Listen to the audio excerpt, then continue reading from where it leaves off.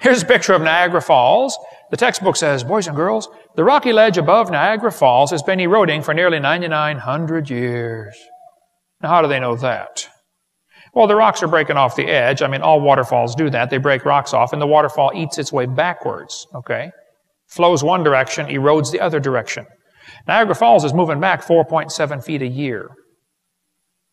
Charles Lyell went there in 1841 and said, well, Niagara Falls is here. Obviously, it started up here at the cliff by Lewiston, New York.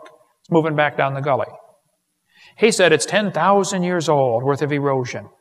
The people that lived there said, Charlie, it erodes a whole lot faster than you think. One good rainstorm and there's a whole lot of erosion takes place. He figured 3 feet a year, purposely to make the Bible look wrong.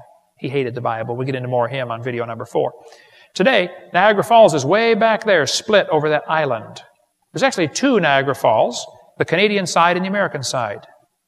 It's eroded back quite a ways just since Charles Lyell's time. The textbook says this gorge that the river runs in, is 7.5 miles long. A simple calculation shows it's been 9,900 years. Oh, it's not that simple. See, Niagara Falls is right here. It started off further north up by Lewiston. If the earth is millions of years old, why hasn't it eroded back to Lake Erie by now? Why is Niagara Falls right there? I have a theory about that, okay? Now here's my theory. You see, about 6,000 years ago, God made everything, and 4,400 years ago, there was a flood.